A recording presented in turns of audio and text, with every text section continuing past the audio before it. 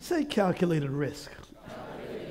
Look at you and say, neighbor, for you to come in your divine destiny, whatever that is, you're going to have to take some calculated risk.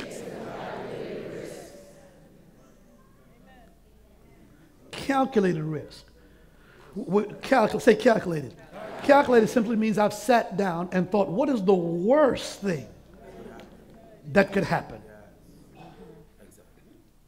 And sometimes when you calculate up the scenarios, you say, I won't do that. It's too heavy. There's certain things you shouldn't do. See, I can't teach on fear and not talk to you about the other side. There's certain things you shouldn't do. You're just not ready to do. But there are certain things that you're ready to do. The risk is minimal. The risk is manageable.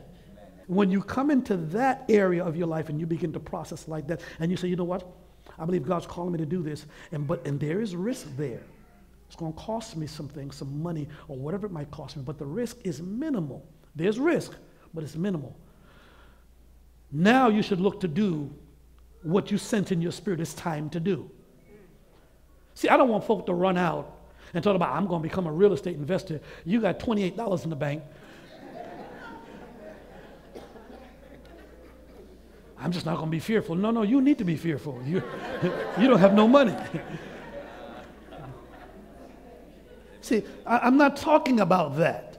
What I'm talking about is a calculated risk.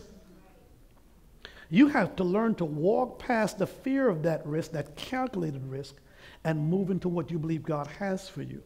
The Spirit of the Lord spoke to me this morning in my quiet time while I was praying. The Spirit of the Lord said to me, tell somebody under the sound of your voice this morning that I'm ready to move them into their destiny by the first of the year. He's ready. It's a terrible thing when God is ready and he can't get you ready. I call that the missing of a season. Where God said, it's time for you. And God said, I'm ready to back you up. Don't miss any more seasons because you're getting gray now. Would you bump your neighbor and tell him, I know you look good? That's not everybody. Bump somebody and say, neighbor, I know you look good, but you're getting old. There.